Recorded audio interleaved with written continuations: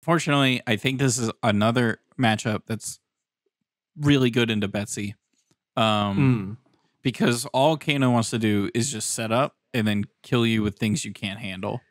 And Betsy does come prepared into this one, having the Arcane Lantern and Null Rune on the gloves and boots. So Arcane Barrier 3 and a Titan's Fist as a weapon. And much like game number 1, the Big Bop coming in here that breaks for +5 at their next turn. The one thing you got to think going into this game 3 is game 2 was won by OK. So they definitely have the like momentum going into this third game, which matters sometimes, right? You can be on tilt from losing a game, especially against a Katsu like that.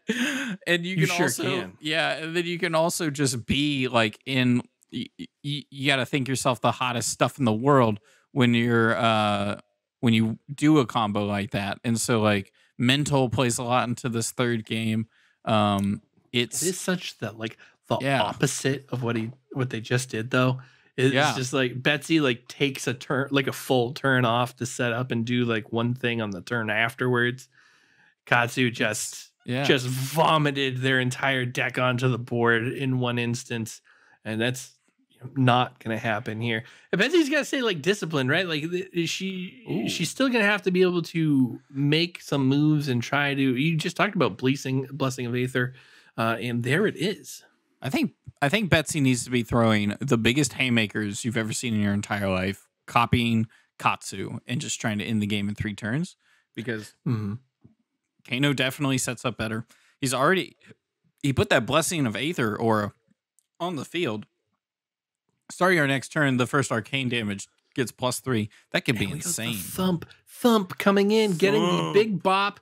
I believe this is dominated, getting the Spinal Tap treatment, turning to 11. Oh, we go to 12 total.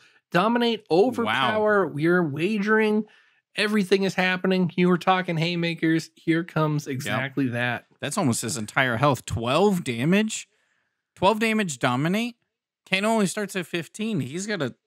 And she still has 2 cards in hand, which means there could be some pummel backup. I haven't seen the list to know if there are any pummels.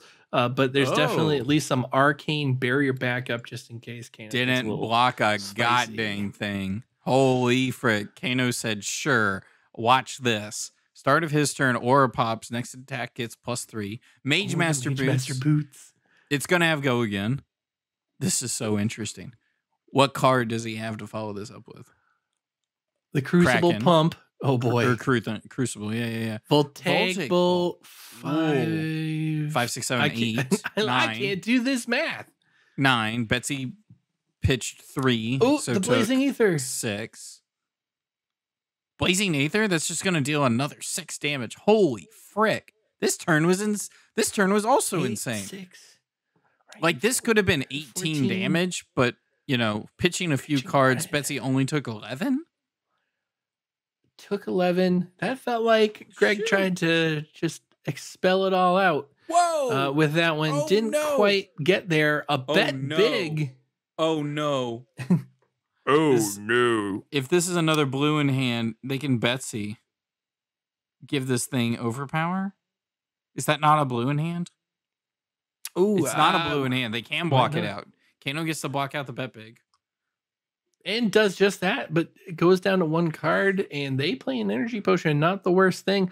Betsy does have 5-card hand now. Starts off with a money where your mouth is yellow +2. And a wage gold 7 coming in for 9.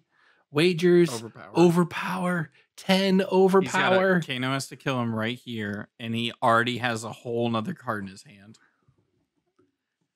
Oh, man. Oh, my goodness. Yeah, that's 6 damage. Oh, he's blocking. He knows. He knows. He's mathing it out. He can only block 4. He's gonna have to activate Kano. He's gonna have to pull a rabbit right out of his tuchus. So he's got Spellfire Cloak, and he has an E-Pot. So that's a free Kano activation right there. That's basically a free card in hand. And it looks like he'll be using that. What does he get? A Aether Flare blue. That's not awful. that could be the start of something great. It's interesting. He's just full top decking right now, right? So yeah, right. He's going to the casino. Crucible being activated, pitching a blue, floating 2. I mean, Betsy could just have a red in hand. This last card could be a red, and then it's like all you need to do is 10 damage. Flare coming in for 2. And it's a yellow. They block for 2. No damage coming through. No opening. The snapback hat coming in for 3. And there's nothing else he can do. No. And OK takes it with some haymakers from Betsy. So OK moves to the final 4 of the Clash Bash, going 2-1 over Darth Prentiss in a pretty epic. Those are some epic games, dude. Maybe I give Kano a little more credit because of all the CC games I see of him, but I was like, no way he loses, right? Like he just sets up, plays slow, and whittles him down until he can blow him up. But they didn't give him any chance at all. Betsy, right? There's no time, right? Overpowers essentially dominate against Kano, right? Because he's almost exclusively actions in hand, or instance that you couldn't block with anyways. Katsu absolutely blew him up on the 3rd turn of the game. It's really sad for Kano, but actually really exciting for OK. I'm very impressed by this Betsy list after this. And they are, in fact, moving on to the final 4 of the Clash Bash. Let's see. I believe I have... Going no AB with Katsu ended up working out too. Wow, that was just... the Katsu mantra is usually if you're pitching, you're losing. When it comes to Arcane Barrier, it doesn't usually work out too well for us. It's interesting because I feel like you run AB if you're going second, because they could throw damage at you that you can prevent with a hand you're going to fill back up anyways. At least I think I probably would have ran the Tide Flippers, but maybe you keep but you just have AB1. I don't know. That was actually really exciting. I love these best of 3 matches. Yeah, I think that's gonna do it for us this evening on the call. I'm Pat Shaw. You can find me at Off the Rails TCG and Pat Smash Good on social media. Will, where can we find you? You can find us over at the Table Pit. We play UPF gameplay shows. And Pat, it's a pleasure to work with you as always.